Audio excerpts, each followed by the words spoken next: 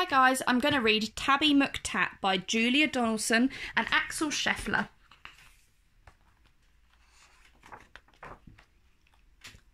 Tabby McTat was a busker's cat with a meow that was loud and strong.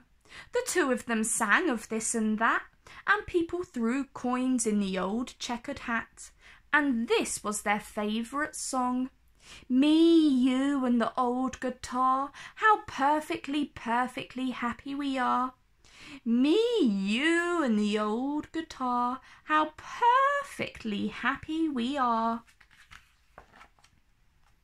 One morning, while Fred ate some bacon and bread, McTat took a stroll around the block, then stopped, for there on a doorstep sat a gorgeous, glossy and green-eyed cat. She was black with one snowy white sock. Sock and McTat had a cat-to-cat chat, and that's how their story began. For a while they were chatting of this and of that. A thief had his eye on the old checkered hat. He eyed it, he snatched it, he ran. The busker gave chase, but he tripped on a lace, and crash, in a flash he was down. He broke his leg and banged his head, and he ended up in a hospital bed in a faraway part of town. "Goodbye," said McTat, "I must get back to Fred." But where had the busker gone? The sun went down and the sky grew black. The stars came out, but he didn't come back. McTat lingered on and on. A week later, Sock took a stroll round the block and found her new friend looking thin. "He's gone off and left me," said Tabby McTat. Then Sock said, "My people, Prunella and Pat, would gladly find room for a fine tabby cat." She was right, and they took McTat in. Next morning old Fred left his hospital bed and found his way back to the square. But a brass band stood where the pair once sat, and the band played this and the band played that, and Fred looked all round for his loud meowed cat, but Tabby McTat wasn't there. Now McTat had a wife and a very full life with plenty of things to do, like washing Prunella and pouncing on Pat, and hiding the car keys under the mat, and keeping the newspapers nice and flat, and giving the pens an occasional bat, and nibbling this and nibbling that. But he dreamed of his friend with the old checkered hat, and always woke up with a mew. And often he said, "What's happened to Fred?" And his paws took him back to the square. But a conjurer stood where the pair once sat, and he pulled out this and he pulled out that, and people threw coins in the tall black hat, but the busker was never there. One morning Sock said, "Look under the bed, and see 3 kittens I've had."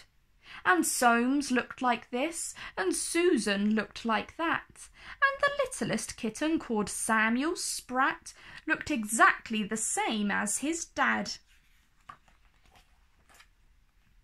The 3 kittens grew and they learnt how to mew, and McTat sometimes sang them his song. And Samuel Sprat, with his tabby grey fur, had a deafening meow and a very loud purr, and he simply loved singing along. Me, you and the old guitar, how perfectly, perfectly happy we are.